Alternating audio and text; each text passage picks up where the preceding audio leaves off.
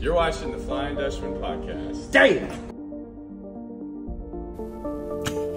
This is the Red Skies of Montana movie, and this is loosely based on the Mann Gulch fire of August 1949, where 13 smoke jumpers lost their lives when there was a dramatic shift in the wind. And here, this is the visitor center, and it's a great place to visit. It has interactive. You get to see smoke jumpers doing their daily routine. It has just kind of unassuming. There's dormitories, just unassuming buildings. Make sure you call ahead, go to their website to find out the hours, because they do have specific hours for the tour. There's one of the dormitories. Everybody was great. The tour guide was wonderful. They have a great gift shop, and they have a actual cabin or lookout tower that, ooh, that's spooky. And this is what it looks like. And this is the provisions of what you would find in a smoke lookout tower of the 1930s, early 40s. Wood stove. It's very well outfitted, very accurate. And they have a lot of things on display. And this is, they're very proud of their visitor center, and it shows in the interactions that you have, and there's any question you have can be answered. And down the road, I mentioned the Mann Gulch fire. Down the road, and on one of my other episodes about mountain flying, you actually see the DC-3 that the smoke jumpers had jumped from that perished in the Mann Gulch fire. And here's a clean shot of that cabin. And then we're going to take a tour going the other way with the great, oh, there's some of the gift shop behind the window. And everything in here is authentic. Everything came from an actual watchtower. And that includes the windows and the furnishings and stuff. And this, look, there's the internet of 1930s. And click a monitor. I'm joking, of course. A lot of dishes. They're up there for extended period of time as a watch person. And there's their azimuth board where they would shoot an azimuth where the smoke is at and relay that information. And the smokers would be deployed. This is a smoke jumper uniform with face protection. They carry several chutes. And there's a lot of photographs, historical photographs of them in action. And they have a demanding workout regimen that they have to maintain. Whoop. So anyway, we are going to listen to the tour guide as she discusses the role of the smoke jumpers. And of course, I like to take pictures of models and the different aircraft that they use. And let's enjoy. This is what a smoke jumper is going to look like when they're about to jump out of their plane. So when a fire call comes in, our jumpers are going to have anywhere between 5 to 7 minutes to get fully suited in this outfit right here. And as they're doing that, they're going to have other jumpers along the way, double checking, making sure everything is strapped in, buckled in correctly, so nothing's going to go wrong. So this mannequin right here has 2 parachutes. This is going to be their reserve parachute, and the one on the back is their main parachute. So if anything goes wrong with their main chute, this one will deploy. It is fitted with an altimeter, so if the jumper has hit a certain altitude and their main chute hasn't deployed yet, this one will automatically deploy. And then down here is their personal gear bag. Every jumper is going to have one of those, and again, it's going to have a personal gear. So snacks, water, toiletry. We had a jumper here that would like to jump with 6 frozen burritos in their bag.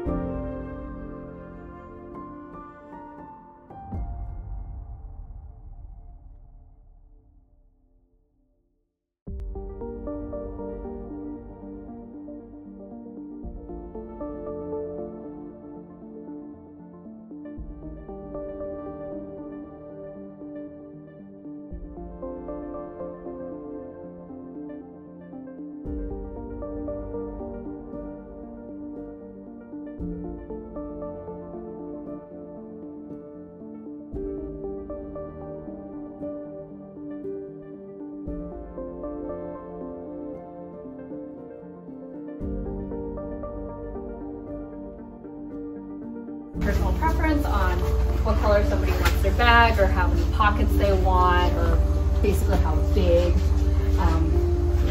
Yeah, so the other thing that they produce in here too will be their harnesses and their jump suits.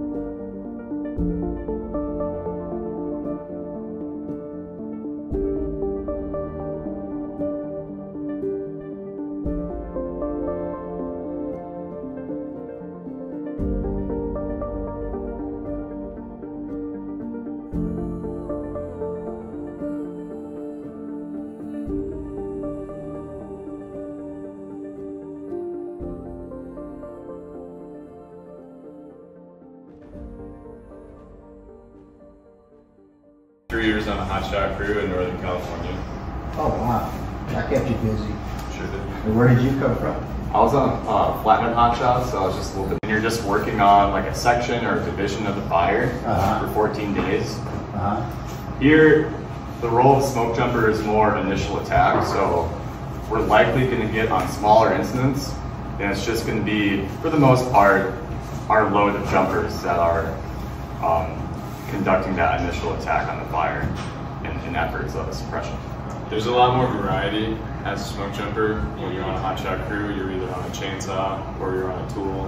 Maybe you do a burnout one day, but for the most part, you get to a large incident, like Troy said, and then you're grinding for 2 weeks, just digging infinitely. Like what we're seeing there above Stevens going back. Yeah, exactly. That would be a typical incident. And there's 3 hotshot crews on there right now, at least. But when you're a jumper, you maybe one day you're cutting, the next day you're leading people, the next day you're taking a dozer or a piece of heavy equipment, or you're talking to a helicopter. It's a lot more variety, and it allows you to be more independent as a firefighter, which I think is the main attraction for a lot of hotshots. Want a little bit more independence instead of just being a tool.